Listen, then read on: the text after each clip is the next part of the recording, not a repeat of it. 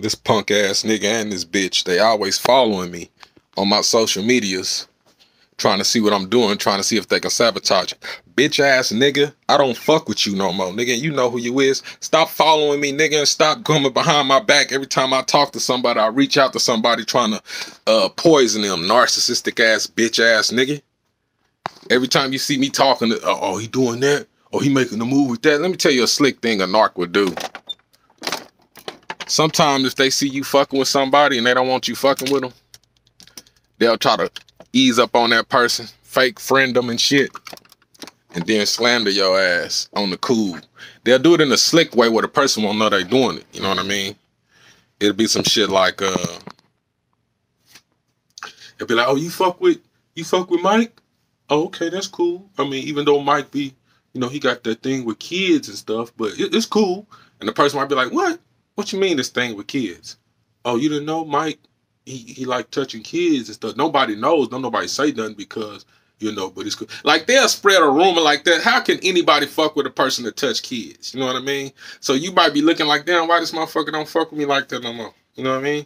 It's because that narcissistic ass hater done went up to that person behind your back, you know what I mean, and tried to sabotage your relationship out of jealousy. You know what I mean? They do that shit. The male and the female narcissists do that shit. But that was just my little intro. I made this video to say a lot of people be wondering. They be wondering, like, why do everybody side with narcissists when these corrupt, wicked, lying, fake, thieving, personality stealing, lacking originality, energy vampire ass motherfuckers? Like, why do people be siding with them? You know what I mean? Why do people still be rocking with them and shit against you? Knowing your character, people be knowing you solid and shit. People be knowing you ain't did a goddamn thing to them. People know you ain't never told a lie, none of those crazy ass shit like that, right? But they will still turn against you in favor of the narcissist. Why is that? The reason why they do that, brother, sister, is because from day one, the minute you met that narc and introduced yourself or let them come around you, they had one agenda: to steal your personality traits, steal your energy, copy you, and turn everybody who got love for you against you.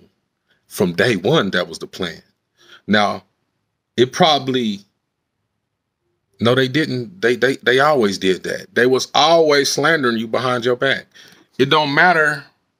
You was covering up all their mistakes and weaknesses and false, all that negative demonic shit that they was doing. You was covering that shit up because you didn't want people to know that this person was kind of weak.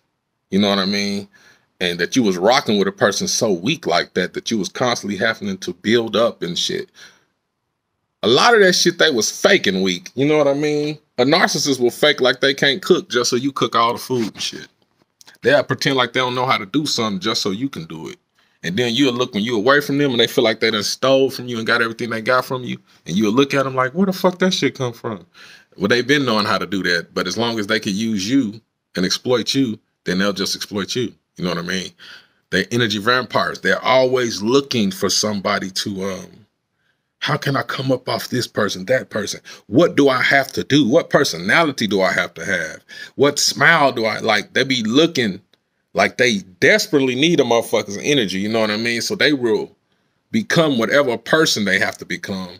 And they also steal people's personalities who are genuine, solid. They'll be copying and mimicking certain parts of that person's personality so that people will accept them. They'll even be I heard this nigga try to talk to his girl like the way I talk to females that I fuck with.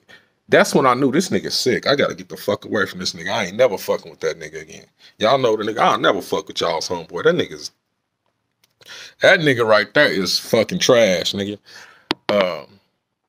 But yeah, bro, narcissists, they were turning people against you. And you got to hear this from other people. Other people will, when it's all said and done, come back and tell you what they were saying. And it'll fuck you up. What they were doing and saying behind your back. Nigga, they were trying to destroy your ass behind your back while you had love for them. You know what I mean? So from day one, the narcissist was turning people against you. Real slick.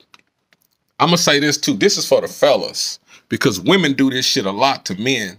It's a tactic. It's a narcissistic tactic that women use on men so that when a relationship ends, your family and her family will be on her side against you, the man. Let me tell you what women will do. When you get to know a woman and you take her around your family and you leave, or you're not around her and your family, she's going to drop something. She's going to say something to make it seem like she's having some difficulties or problems with you, but it's not that major yet.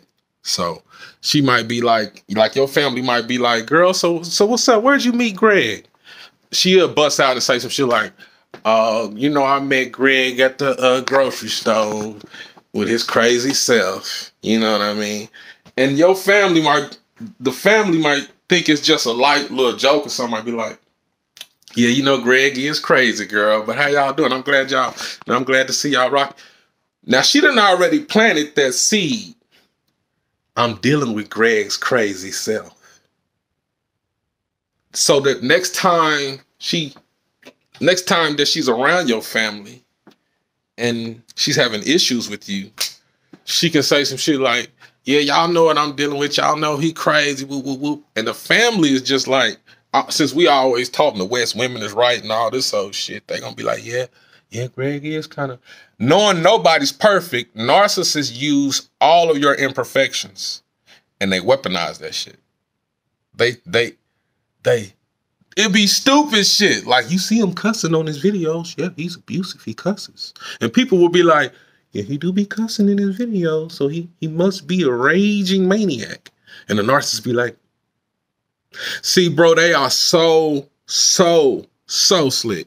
You got to be dealt with one of these motherfuckers to know what I'm talking about. If you dealt with one, you know what I'm talking about. If you didn't, you probably looking at me like I'm crazy. You looking at this video like, what the fuck is this dude talking about? You know what I mean? But when you dealt with one of these demonic motherfuckers, you know what I'm talking about. So one reason that they are able to turn people against you is because from day one, they were always looking at who might already be against you. Like, you got family and so-called friends and shit who not really for you, but you think they for you. When you got this narcissist with you, the narcissist is looking for people who are not really for you. And those are the people that they're going to hurry up and get to be on their side or have an allegiance with whenever y'all begin to have issues or beef or fallout, or if it's a relationship, it's a divorce or some breakup or some shit like that.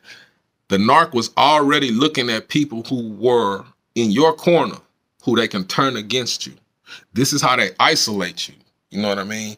They was doing it from day one. When y'all was on good terms and y'all was cool and shit, they was turning people against you. They was taking credit for the work that you do. They was telling people that they pay all the bills when they don't pay the bills. They was telling people they fix the car when you fix the car. They was telling people that they produce the music or are responsible for all the ideas and concepts when you did it. They were taking credit for everything that you were doing good, and everything toxic and fucked up and bad that they was doing. They was telling people you was doing that. So that's why people looking at you crazy.